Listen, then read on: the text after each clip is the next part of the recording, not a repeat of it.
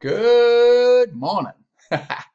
Someone asked me yesterday about custom stairs, and they were having an issue about their boundary line in the wrong place, and the custom stair was not working. So I'm going to show you guys um, what I know about, or what a little bit of a Revit tip on custom stairs. So here we go. Let me push me off to the side there.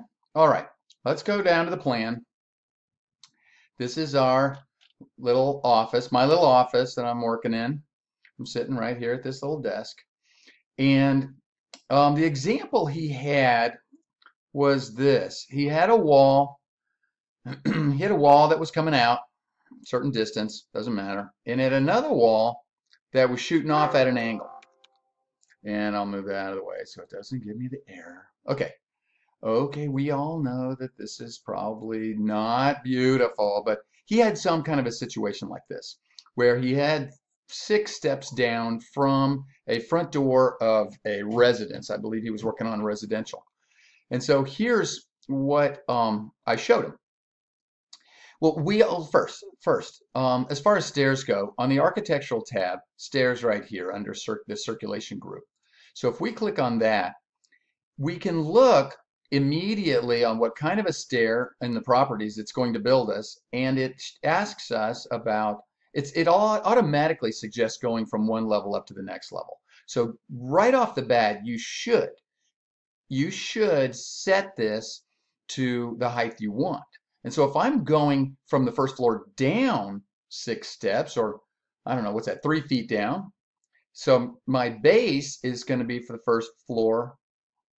Look at this, 3 feet down. So I'm going to say minus, where's the minus? Minus 3 feet, okay? And the top of this is going to be at the first floor at 0. So you just let it know what the constraints are before you begin.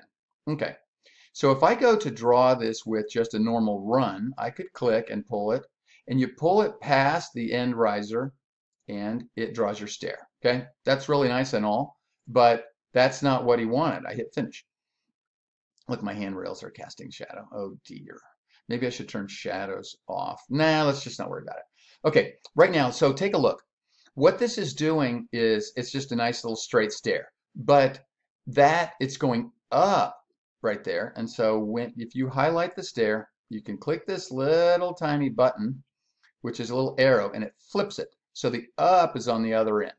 And so if that's what I wanted, I could move that into place and have a stair going up, ding, ding, ding, ding, right into the office there. But he wanted it to go from side to side. So let's get rid of that little stair there. Delete that. And back on stair, instead of using this straight stair or any of the curved stairs, there's a lot of different things going on here. But the custom stair that I want to show you guys today, the simple, is using this sketch mode. If you look right there, there's a button for sketch. Okay, create a sketch. So if I click sketch, there's 3 things that I have to incorporate into this sketch for it to work. There's the boundary, which is the left and the right sides, and the risers, which are the actual steps, and then it needs to know the stair direction, okay? And it's a line that crosses over the risers. So if I draw my 2 boundaries, I can just use the line tool if I want to, and just draw right along the edge here, okay? There's a boundary. And then I can draw along this other edge. Now the trick, see what I've drawn is a little short line there, and a little short line, or fairly, well, I'll just make it wrong. There, a short line over there. Now I switch to risers. Now the thing that he had was this. I'll just show you guys. He had a line that went all the way around. See, I understand the mentality of a boundary, because in most everything else we're drawing in Revit, the boundary goes all the way around. But when you're working with stairs, it wants the constraints of the 2 sides. You'll get an error if we do it this way. So what I'm going to do is delete the 2 sides. What we need is just oops, I didn't mean to delete the 2 sides. What I meant was I'm going to delete the 2 ends here. It wants the 2 sides. So then we switch over to drawing risers. Now I'm going to put one riser right here, And you'll notice that's just a nice little short line. It does not have to actually touch the boundaries. It needs to, oftentimes I'll use trim, and the first riser I'll make it touch the boundaries, but after that you don't need to. So let's just copy that line. I'm going to say copy that line down a foot, okay? And then I'm going to repeat that. I'm going to copy it down until, take a look, I'm going to copy it down 1 foot, and it tells me that I have 23. Oh dear. 1, 2, 3.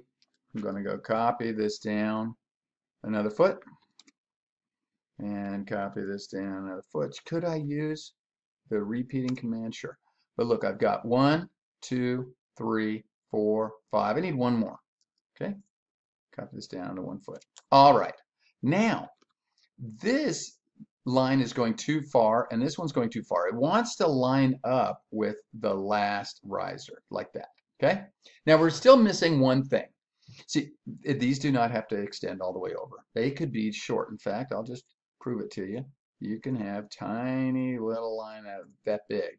It represents the location and direction of the risers. Okay? So you can have it as simple as this. Now look at this, the stair path. This is just a little line that has to cross over. It's a little blue line. If I were to zoom in, it's hard to see. These are green, these are black, and this stair path is a blue line. It has to touch all your different risers. And that's all you need to create this the stair. So let me just hit the finish button, and it creates our little stair right there. It's going from the first floor to the second, all the way to the second floor. Great. Now that's not gonna work. I said first floor, the base level is first floor minus 3 feet, and it's going to the first floor at 0. Okay. So now to check yourself, you can just check your little button, finish the stair. There it is right there. Now there's something to check here. When I highlight this, remember how that was going the wrong direction before? I'm going to click it again. So look at, you can see the dashed lines underneath the nosing. It says it's going up from here up into the stair and toward the building. And if you want to, you can cut yourself a section and check it, verify where it is. So I'm just going to highlight, boom. And so there we go, it's going downward. So that's what we needed to know. Cut sections whenever you need to, just to verify things. Okay, that is the simplest form of a custom stair. If you've got some crazy situations where you're trying to wrap around something curved, this works as well. If this was a curved wall, that would work. The boundary just has to be curved. But let me know if you're running into any issues down in the comments below, and I will address those and make another video for you. So thank you for watching. I hope this helps with custom stairs. Talk to you later.